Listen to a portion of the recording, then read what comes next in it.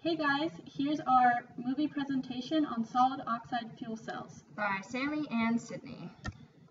So, solid oxide fuel cells are electromechanical conversion devices that produce electricity directly from oxidizing a fuel. So some advantages to a solid oxide fuel cell are its high efficiency, fuel flexibility, and relatively low cost, but a large disadvantage is its high operating temperature.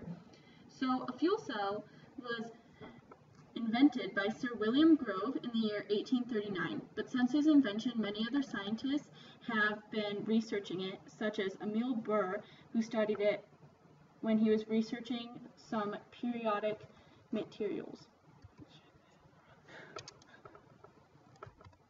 Solid oxide today still generates electricity by a chemical reaction which provides power to something such as a light bulb or a city. As technology progresses, solid oxide is common in more areas, but cost is holding solid oxide back. Today, fuel cells are commonly found stationary in schools, hospitals, power plants, banks, and many other places, and portable solid oxide fuel cells are being further developed as well. So here's a short video on how a solid oxide fuel cell works. A fuel cell is like a battery that always runs. It consists of three parts: an electrolyte, an anode, and a cathode. For a solid oxide fuel cell, the electrolyte is a solid ceramic material. The anode and cathode are made from special inks that coat the electrolyte. Unlike other types of fuel cells, no precious metals, corrosive acids, or molten materials are required. Next, an electrochemical reaction converts fuel and air into electricity without combustion.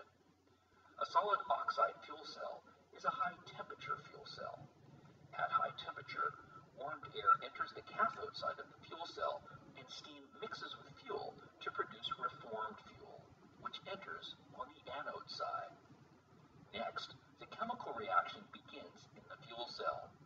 As the reformed fuel crosses the anode, it attracts oxygen ions from the cathode. The oxygen ions combine with the reformed fuel to produce electricity, water, and small amounts of carbon dioxide. The water gets recycled to produce the steam needed to reform the fuel. The process also generates the heat required by the fuel cell. As long as there is fuel, air, and heat, the process continues producing clean, reliable, affordable energy. So, now that you know how it works, here are a few pictures to show what they are. Okay, so one major benefit of using solid oxide fuel cells is that they have an extremely low emission of CO2 and other pollutants. And they are also highly reliable and have a low amount of maintenance required, so they can be left alone for extended periods of time.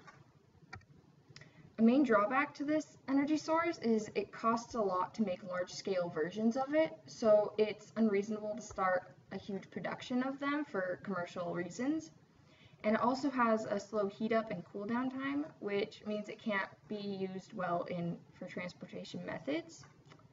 And it operates at high temperatures, so companies and organizations have been working to fix that.